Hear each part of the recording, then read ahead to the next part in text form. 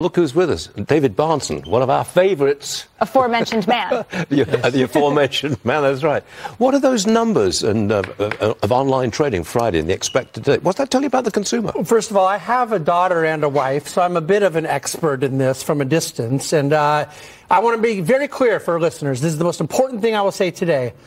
Big shopping consumer activity does not create a strong economy. It reflects one. Oh, exactly. People spend when they have earnings, when they have savings, when they have productivity. You must first produce before you can consume. That's all this is. So it looks good, doesn't it? It certainly does. It reflects well on the consumer. And the e-commerce people have done a great job of marketing this year. They sure have. And let's go back to this.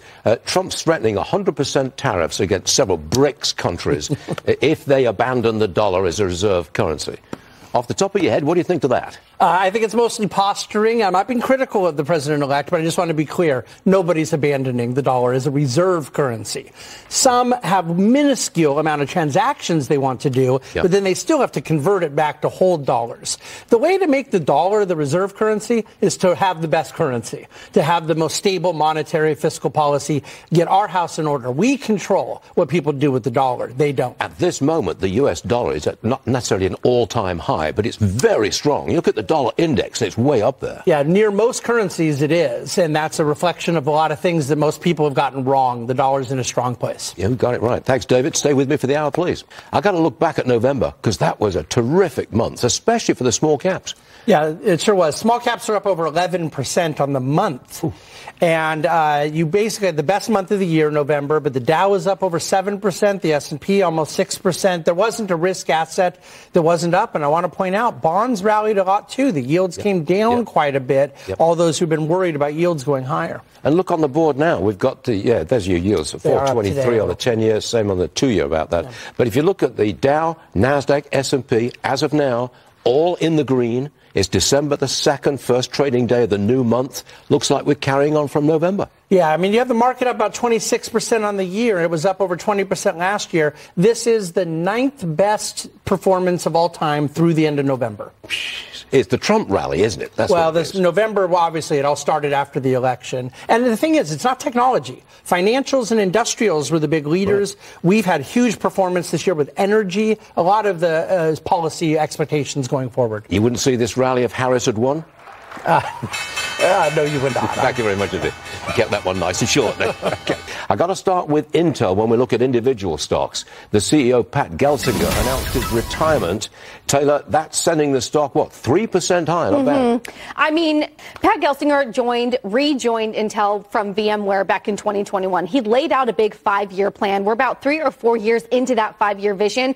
Frankly, this was just an uphill battle. Intel just struggled, I don't think through any fault of Pat Gelsinger's own. He's talked a lot about how this was a really challenging year, and he tried, but at some point you just got to walk away. Can they turn it around, David? It's going to be very difficult. I wish they weren't relying on this corporate welfare from the CHIPS Act, but they have a tough road ahead, and Pat was a very gifted CEO. Couldn't get it done. Maybe somebody will buy him. The problem is it's just so expensive that they're going to want it cheaper if they're going to buy it, but then the Intel shareholders are going to say, no, let's write it out.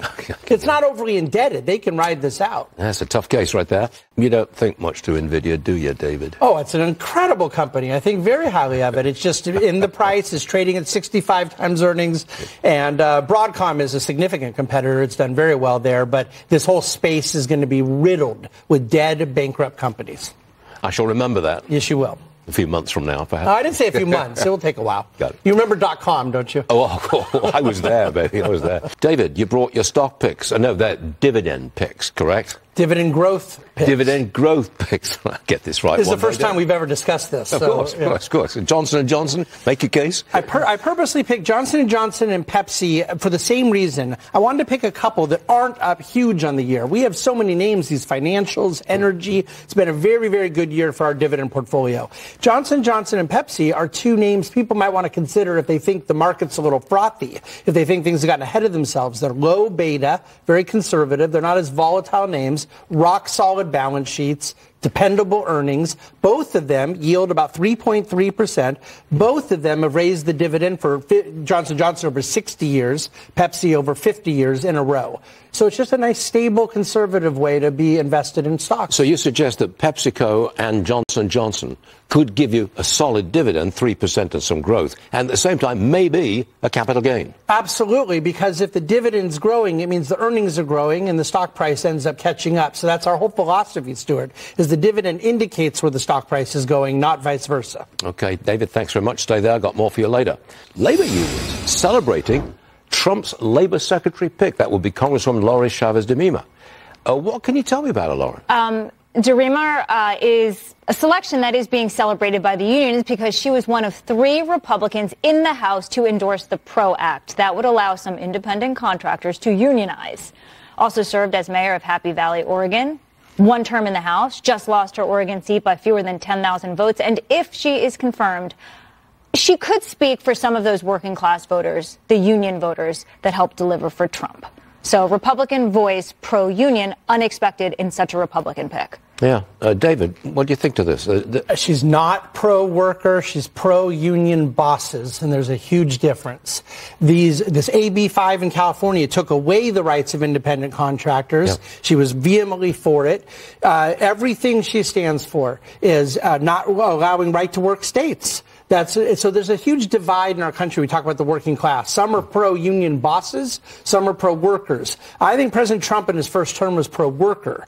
She, to me, represents union bosses, and this is the pick I'm most against of all of them. It was a strange pick indeed. It is. All right, David, thank you. David Bahnsen's still with me.